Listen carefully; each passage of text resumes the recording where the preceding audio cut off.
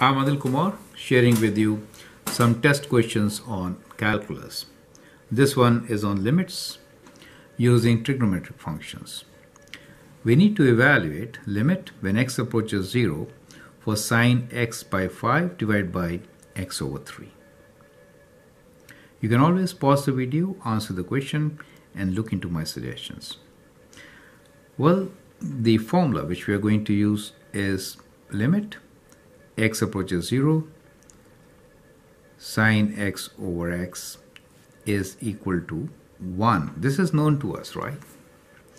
Now, how do we make x over 5 as x over 3 as x over 5? If we could do that, we could use this formula directly. So let me rewrite this question.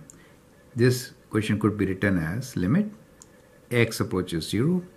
We have sine of x over 5, and in the denominator we have x over 3. I want to get 5 here instead of 3, right? So what I can do,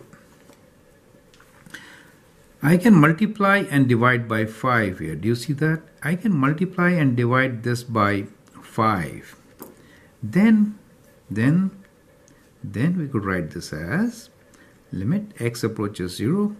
We have sine x over 5 divided by, now shifting, we get x over 5 times 5 over 3. Does it make sense to you? Right. So this is limit x approaches 0, sine x over 5 over x over 5, correct?